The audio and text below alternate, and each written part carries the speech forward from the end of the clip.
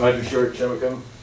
I missed Phil and David at the Grange Forum. I drove 500 miles that day to get to the meeting in time and find out they don't show up so we can listen to them in a different situation.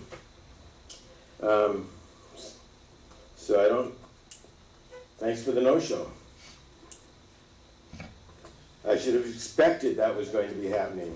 It's a busy schedule myself, and I have difficulty dealing with changes and trying to make my changes so that I can catch up with different things to do things. You, and especially Commissioner Sullivan, brag about how you've helped ag in Jefferson County. David, you did not send me a copy of your letter supporting 5248 that you promised in this room at this time 3 weeks ago. Same old stuff over and over again. The critical areas maps are extremely inaccurate, and because of that, they've restricted some potential sales to other farmers coming into the area that was not going to use the socialistic method of getting started in ag.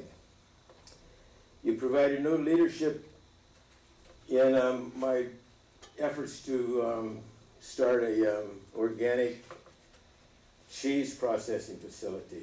All I got was hassle from the county planning department. And you listen to the county agent and the land trust is to try to prevent a private enterprise in relation to a socialistic type enterprise, which is going to be happening. The county screwed up the Swan easement, which is going to be part of the mitigation of removing the Elwha dams on my property, which would allow continued farming. But because of some of the things that we're doing, and they say this is the way it's supposed to be done, but really it was not going to be good for the environment. Over 10% of Jefferson County ag land was taken out of production for conservation easements in the past 5 years. And when these are taken out and put in easements, it sets a precedence for future regulation.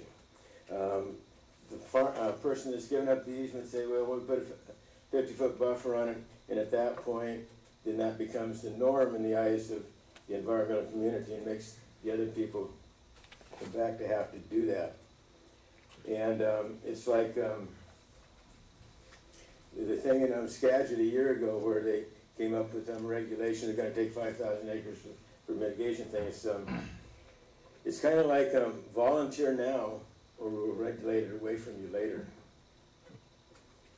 And that sounds socialistic to me. The conservation futures has been used to help your ag friends have a competitive edge over the existing farmers.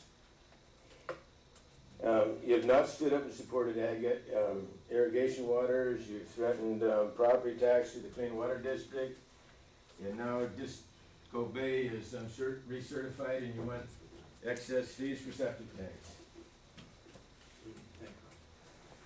Got your letter on my desk, and you weren't here last week, but I can give it to you when we have a break.